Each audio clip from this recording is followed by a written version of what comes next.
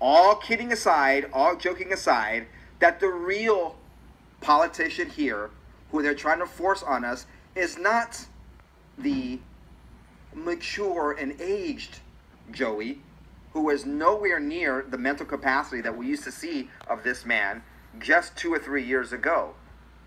But we've been making comments, analysis, that the real play here is to have Harris run the show. I don't know if it's some sort of mental deficiency that is related to age.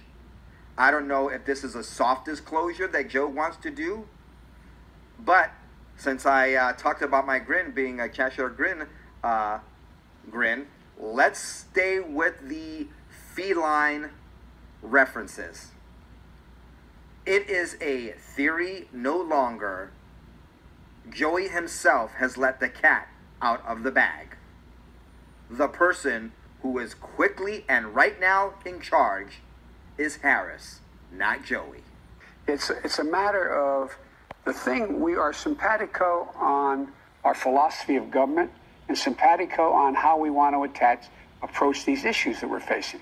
And so I don't have, and when we disagree, it'll be just like, so far, it's been just like when Barack and I did. It's in private. She'll say, I think we should do A, B, C, or D. And I'll say, I like A, don't like B and C. Mm-hmm. And it's go, okay. And like I told Barack, if I reach something where there's a fundamental disagreement we have based on a moral principle, I'll develop some disease and say I have to resign. I'll play that for you again, just in case you missed it. I'll develop some disease and say I have to resign. Was he saying that if he disagrees with Harris, that he'll just get a disease and resign and let her take over? Or was he referring to his time as vice president?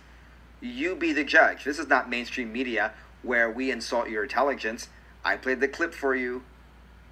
You be the judge of what he meant to say.